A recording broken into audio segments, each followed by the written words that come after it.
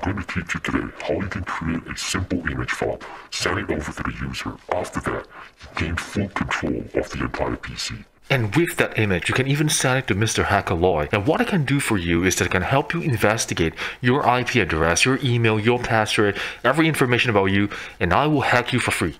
And now, before we go any further, kids, remember, hacking is illegal. If you get caught hacking, do not tell them you know who's Mr. Hacker Loy. If you want to hack, you must hack only the devices that you own. And yes, this video is strictly for educational purposes only. And if I was to send you any file, just go ahead and open it up. I promise you nothing will happen. I mean, just look at this image, it's so innocent. What can Mr. Hacker Loy do to you? I will just help you check what is your email and password and date of birth and all the information about you. I'm just doing it for free for you. Okay, just kidding.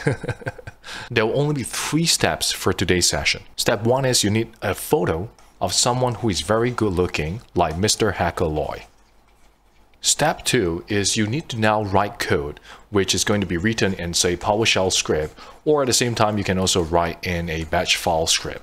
Step 3 is where we are now going to be able to convert this script that you have written into an exe format that allow us to embed the icon of the image that we've selected earlier into the exe file, disguising it as an image. Well, that sounds pretty straightforward, isn't it? So as you can see here, I have already downloaded the file. Next up, what we need to do is to go ahead and create a new file. Do a right click, new, and go ahead and select under, say, text.document. So whatever the case is, we'll be renaming it. So in this case, I'm going to call it as hackerloy.ps1, which is for PowerShell script extension. Hit enter on that.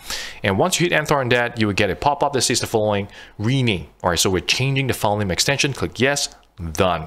And what we'll be doing now is do a right click onto the file, click on edit. All right, so once you click on edit, you can see over here, we have Windows PowerShell ISE.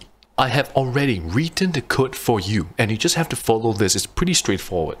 So what we're doing now is we're downloading a specific file called netcat. So this will give us the ability to gain control, remote control of the computer.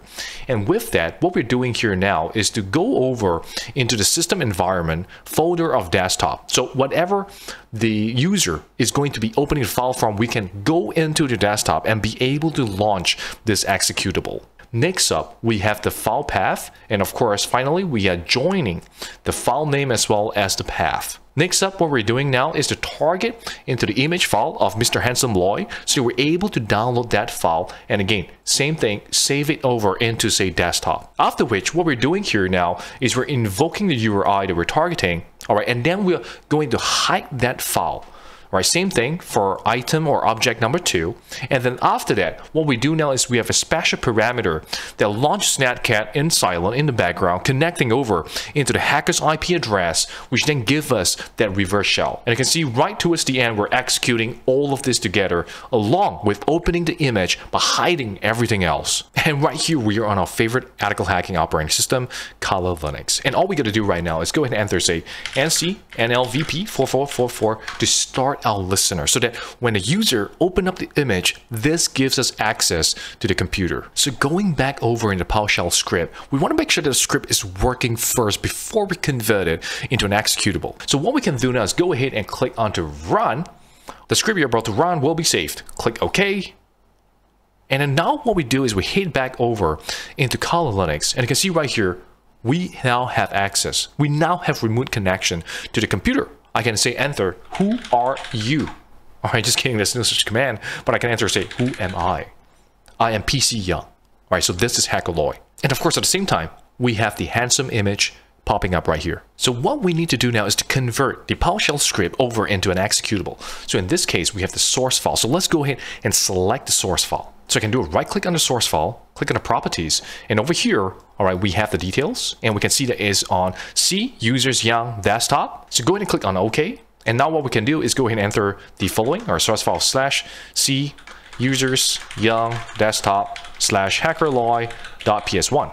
All right, so target file is going to be C/users, right, Young /desktop /. And of course, we have the icon file. So what I have here now is the file.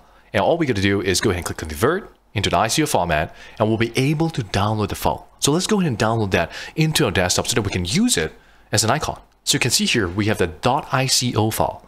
And of course, we now have highlighted the icon file, all right? And we have the version, product name, and so on and so forth, suppress output, suppress error output. So once you're ready, go ahead and click compile, and you can see right here a pop-up. All right, the pop-up says the following. Okay, we're compiling the file, and the output file has now been written. All right, go ahead and press enter to leave. Done. We now have the file. So you can see right here, the file has been created. So we can send this file over to anyone, and once they execute onto the file, that's it, it's game over. Now, before we do that, we need to rename this file. So do a right click on this, click rename, and we're going to change the following. So we're going to enter .jpg.exe. Done. On most computers, if you go on the File Explorer, click onto View, there are a couple of things that are missing. First is that they do not have the file name extensions being opened up. And number two, they are hiding all these different items. As long as the attribute is hidden, you will be able to hide that file, hide that folder. And this is the default settings. Now, as you can see here, we have downloaded the file, and the file can come from an email attachment, it can come from a social media message, it can come from many different places. And what's going to happen now is if you double clicked on it, it's game over. We'll go back over to Kali Linux and start up our listener. So let's go ahead and enter nc nlvp 4444, hit enter on that, so we're listening. Our attacker machine is waiting for connection to come in. Now in 3, 2, 1, I hit enter on that. Boom. We have opened the image. Now if I go back over to Kali Linux, you can see right here, we are in.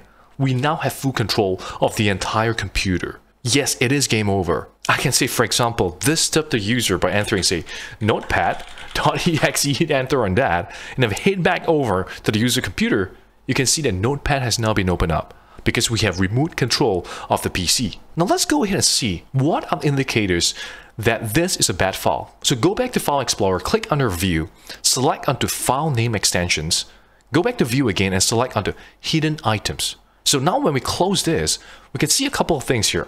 You can see there are 2 files that have been created into the current directory or folder. And at the same time, if you look over into the file here, we have hackaloy.jpg.exe. If you right click onto the taskbar, click onto Task Manager, you can see right here there's something interesting going on with nc.exe running. And this is particularly unusual. So all we got to do right now is go ahead and right click under nc.exe, click End Task. And if I hit back over in Kali Linux, you can see right here, if I hit enter on this, now we have lost connection. We no longer have access to the computer, so we no longer can remotely control and see what a user is doing.